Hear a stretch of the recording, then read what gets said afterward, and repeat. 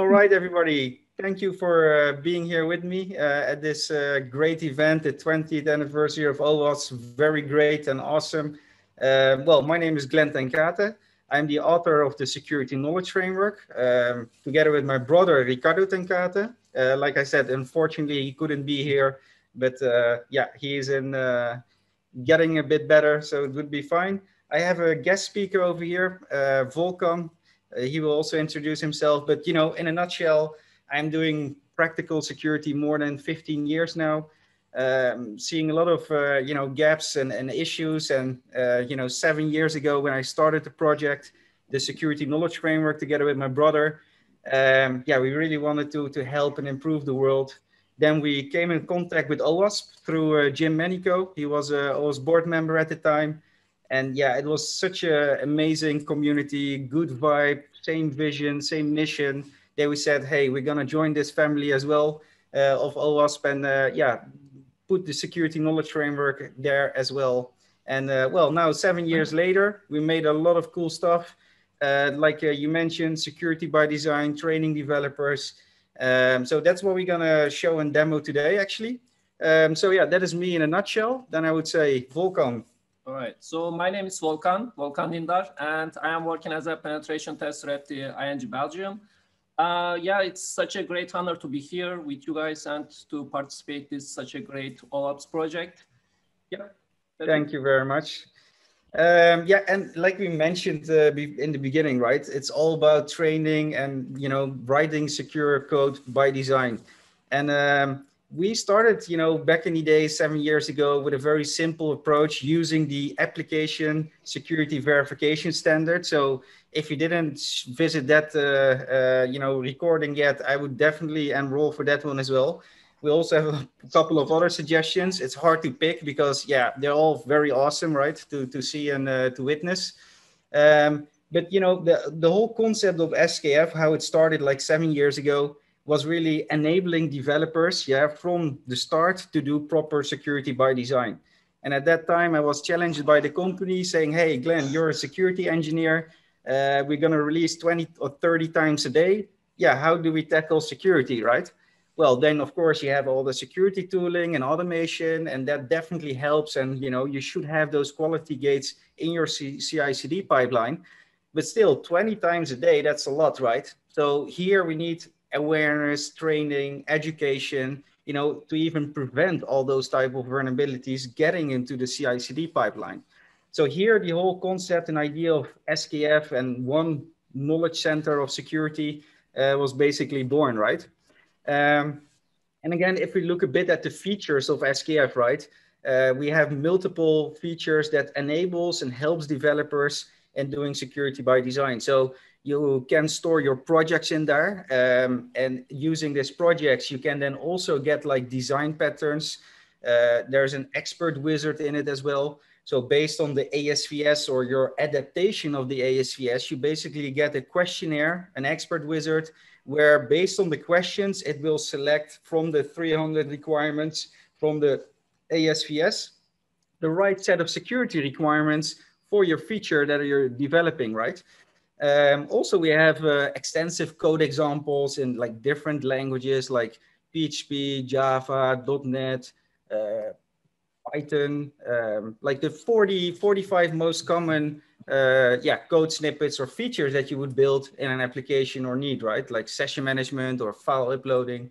And here the goal was really not only have like a high level overview and explanation using the ASVS or the knowledge base items that we have, but also really go on a detailed level to guide the developer step by step why we are doing certain things in the code, right? Another important thing is also we have the checklist feature as well. So in here, you can find back the ASVS and the MASVS. So this is great as a reference material where you can easily in an application, right, in SKF, look it up. Most importantly, also we have labs. So that means we have like around 70 plus now labs from SKF itself. But we also have, for example, Juice Shop integrated into it. So you can also start the Juice Shop cool hacking activities and labs directly from SKF. I mentioned already, like the knowledge base section. So here we have our own created knowledge base items to give more deeper understanding of like requirements or certain IT jargon, that you get that more understanding of certain concepts or vulnerabilities, right?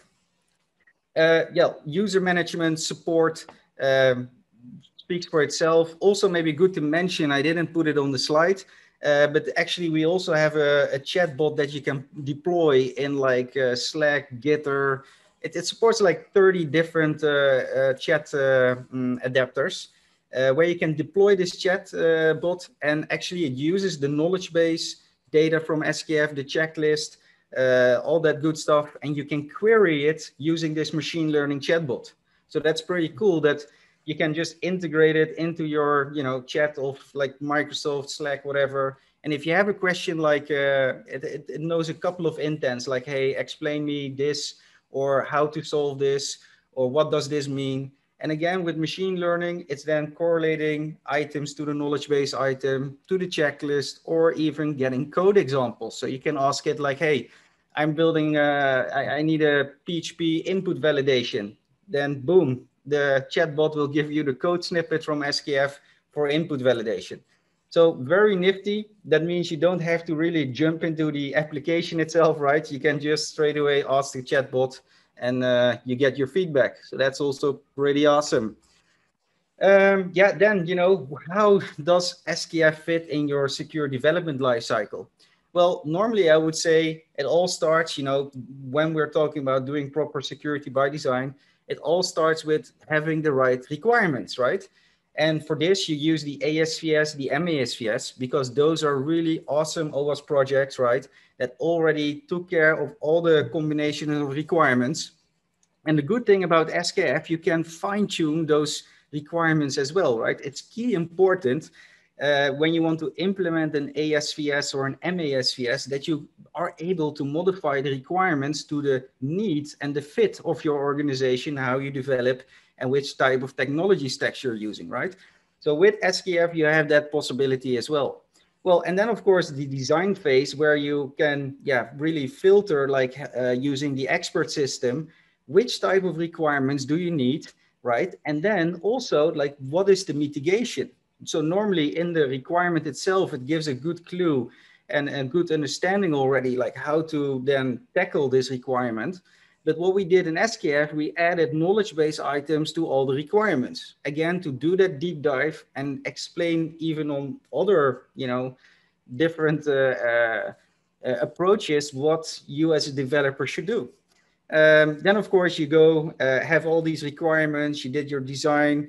You have the security requirements from SKF. Well, now is the part for the coding, right? And here again, we have coding snippets to even guide the developer in some of the requirements on how to implement them. And what we also did is, for a lot of the requirements, we added also the testing phases. So which type of requirements could you maybe automate using other OWASP testing tools, right? So take, for example, OWASP ZAP. Some of the requirements you can really test well with the other OWASP project, ZAP, to do dynamic testing of those requirements, right? For other tools, for other requirements, maybe we want to use the OWASP dependency checker, right? To check for known vulnerabilities in components and libraries and all that good stuff. So here we also try to see and really guide again, also on the testing point of view, like, hey, yes, this requirement is coming back all the time, but if you would use this tool, you can automate it and then you don't have to worry about this one. Well, and also, like it says, from that whole flow, we go into the metrics, right? You get all this information back, these requirements, you can follow them up, you can mark them. There's a whole audit flow as well in SKF. Then when you did everything and you get like results back, from a pen test or stuff like that, you could also act on it and say, hey, we see a lot of these type of vulnerabilities coming back. Let's use the lab section in SKF to train the developers, right, in those specific vulnerabilities that always pop up, and give them the opportunity to really understand and train and play with this type of vulnerability in a safe, environment where it is allowed. And again, culture building and binding. you know, if you use SKF and you use it as a training, as your security requirements, you create maybe a security maturity program around it with security champions, you really, you know, are getting that security DNA into the company, right? So the whole package, we really wanted to think, okay, how can we help organizations, but developers, yeah, and give them all the right tools and information and awareness to do security proper by design, okay? So that was really our goal over here. Yeah, and just to mention, you know, we have many projects at OWASP. You know, all of them we love, right? But a couple we integrated and are using also in the security knowledge framework. So like I said, the OWASP cheat sheet project, with a lot of knowledge base items that we created, we are also referencing and making a link to the cheat sheet project that is out there. Very awesome project, also gives you tons of information and guidance on certain topics and areas, right? Like OAuth or JWT or just input validation. Great project. And we also have it integrated sort of in the security knowledge framework. I already mentioned it, the ASVS, amazing project, the application security verification standard for all your security requirements. And another great OWASP project that we integrated is the Juice Shop. So this is again a very extensive application where you can really learn and you know, again, in a safe environment, practice your security skills in like finding them, you know, there are even also secure coding fixes that you can do in the Juice Shop. So again, all these projects, we're using them and we love them and we have integrated them into the security knowledge framework. Well, now it's up to you, Volkan. Now my turn. Yes. Well, before I start to talk about the mobile SKF stuff, but I would like to mention those projects. They are such a great projects for mobile security, and they will have a couple sessions also here for today. And I really recommend their session for if you are a mobile security guy, or if you are interested in mobile security. In a nutshell, MSVS is a kind of like giving overview about the security items, and you will know where to start, how to start. And MSTG is a little more practical way to hack. It shows like both theoretical and practical way with source code examples and how to exploit it in real world examples. So it's like a more comprehensive if you compare it with the MSVS. But we took those projects together to build something related with mobile SKF. Because like as Glenn mentioned, like SKF has a lot of features to develop, to create a better development environment, and it gives ideas about how to hack them, how to defend them in a both way. So what we have done, we took those great projects into consideration, and we implemented it with mobile SKF. It's a new section for SKF, and it will cover mobile related security stuff and examples. So they are great projects, and we decided to implement it in our, as I mentioned, like the project, and we did some customizations, we added some extra contents, and we also create a new question set, which is like maybe a little bit unique to SKF, because when you look at those documents, like there are maybe like around 100 items you need to handle with them. But with those question sets, you just you will know what to focus on. And the question, like after answer your questions, and it will give you idea which section you should focus on, and maybe many issues will be like, let's say, filter out, and you will spend time on the issues you need to. So that's why it's a very good approach. And as I mentioned, like it has some lot of content to also give ideas developers and also the attackers how to test, how to check, and maybe like they're not right now, but in the future we will also thinking to implement some like code examples in a practical way to educate more people. Yes.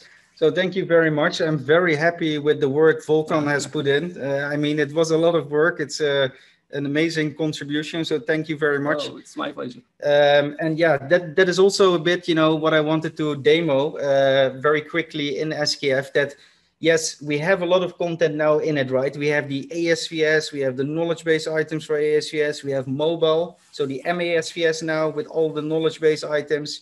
You can both use the ASVS and the MASVS now in the expert wizard for when you're managing your project and you want security requirements before you start programming, right? So you are aware of what the features are from a security requirement point of view. But the good thing is about SKF is it is built in such a way that you can just do it, you know, and add your own checklist as well. So that is the awesomeness of SKF. So here we have the demo environment. This is, by the way, running on my Raspberry Pi Kubernetes cluster at home. So it could be that it is maybe a bit slow sometimes, but then you know why, because it's running on a couple of Raspberry Pis. But nevertheless, so here we have the latest version of SKF, the landing page. If white is too painful for the eyes, you have the dark mode. And as you can see, we have a lot of references to ASVS, MASVS, cheat sheets. And also another awesome thing to check out is the OpenSSF TEDx course. So all the things I just mentioned, you know, about the code examples, the checklist, they're all in here for you to see. So here we have the web application, basically the ASVS. Here we can click them, and here you have all the requirements, the security requirements from the ASVS. And as you see, there are quite many. So this is really, I would say, a nice reference where you can see and also read more, where we have the description of that requirement and also what the mitigation would be, right? When you're developing, like what are the steps, or to give you more guidance on implementing a requirement like this. So we have the checklist, and like I said, the work that Volkan has been doing, we now also have mobile, the MASVS, and here again, we have all the knowledge base items and the requirements in there. Now, the other thing is knowledge base. So for knowledge base, we have, like I mentioned, a lot of like in-depth explanation. So this one you can or search right in the application of SKF yourself and get more understanding. Or ideally, you could also deploy a chatbot of SKF and then ask, hey, what is a missing custom error page, or what are error pages? Then it would link the machine learning code, for example, to this knowledge base item, and then give like the description part. If you would ask, hey, how do I fix or solve error page issues? Then it would give you the mitigation part. So again, very cool checklist, knowledge base items. I mentioned before, we also have code examples. So we have many, ASP.NET, Python, a lot of code examples over here that you can look into, get feedback, see how certain things are approached, right? So really on a detailed level, we show why we do it, comment, and so on and so on. Good thing is everything in SKF, what I'm showing comes as is, right? So if you download SKF, all the data, all the knowledge, all the good stuff is in there. But if you say, you know what, I have my own code snippets because I'm using, I don't know, this framework or this or that, you can just simply remove them and inject your own code snippets there, right? The same for the knowledge base items. You can just extend them, add your own knowledge base items in it, and it's great. Well, the other thing was the labs, right? So here we have the labs, and like I mentioned before, here we can just have a super huge list, Juice Shop and SKF labs that you can start directly from SKF. So how does this work? SKF is running in a Kubernetes cluster.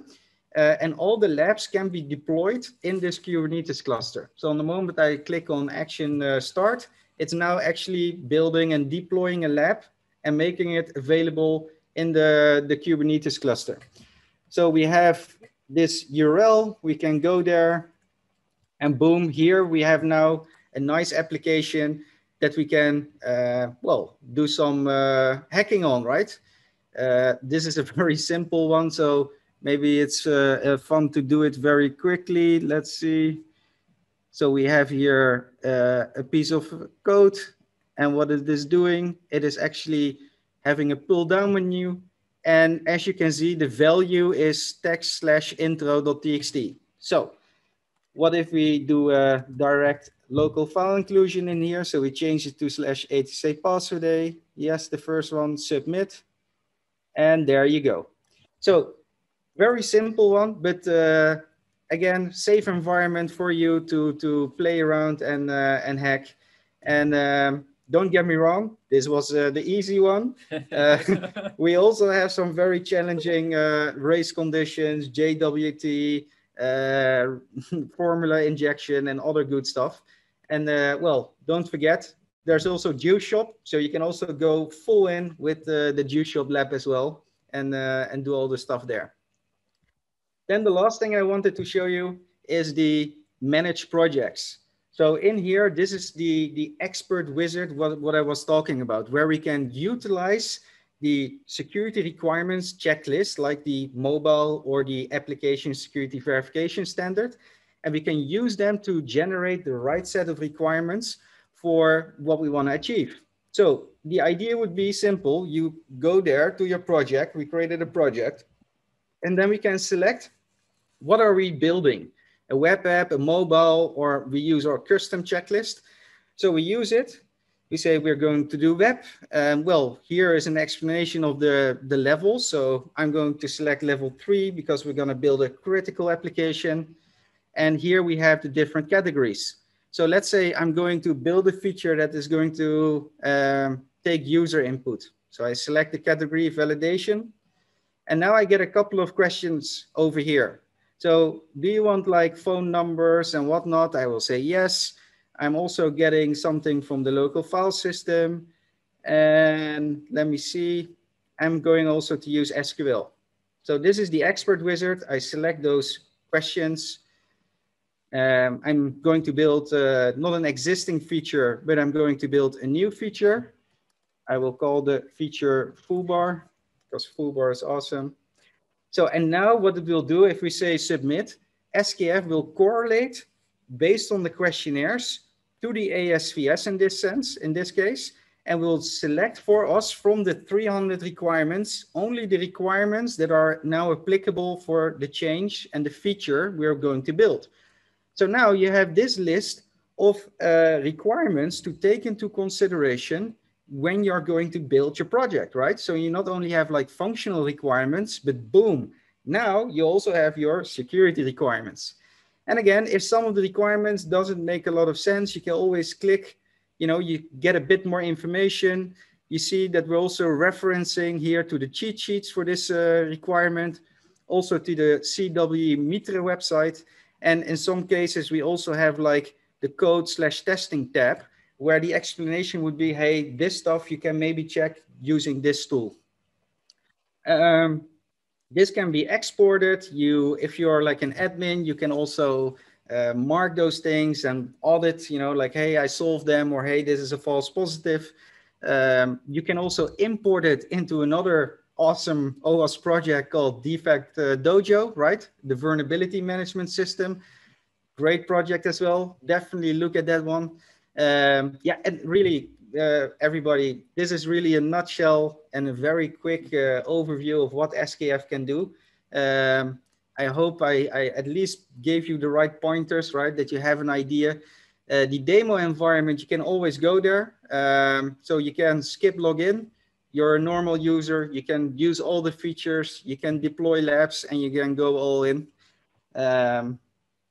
Yeah, so that is the small demo of SKF.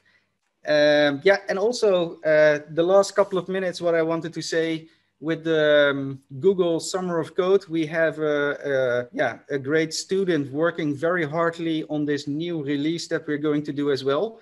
So today, actually, with the help of Volkan, we're going to release the MASVS feature, questionnaire, knowledge base items, and all that good stuff in the new release of SKF. And in about between now and a month, we're also going to release this new feature that you're seeing over here. So remember that the lab that I showed you and where we can practice our security skills. So now in the upcoming release that we will do in between now and a month, the lab will all look like this, and like a browser-based editor where first you can, you know, follow the skills, follow the path of exploitation and doing really the offensive part, right, of the lab. But now you can also train and practice all the design patterns that you learned in the ASVS, MASVS, the SKF knowledge base items, code examples. You can practice them now here as well. So you can dynamically update here the application. The lab will be reflected with the updates that you have done. And then you can, again, verify if your implementation, your secure design patterns were correct or not, right? You also have a nice terminal here. So in the future, you can also run some Dust, SAST, and other type of tooling. Again, to really help the developers from A to Z, trying and learning as much as possible over the whole cycle, right? So we have a couple of places where you can find us. We have the Gither channel. We have the OWASP channel where you can find us. And of course, the demo environment of SKF. If you Google OWASP SKF, then you'll also find the SKF page in OWASP. There's also a bit more information like the GitHub where you can download it, what the credentials are, what the setup is, and all that good stuff. And walkthroughs. Yes, indeed, and walkthroughs. That is correct. For all of the labs, we actually also have walkthroughs. I didn't show you that, but definitely check the demo, try it locally, play around with it. You will probably see a lot more, yeah, that I couldn't explain in this short time. Yes. So, yeah, thank you very much.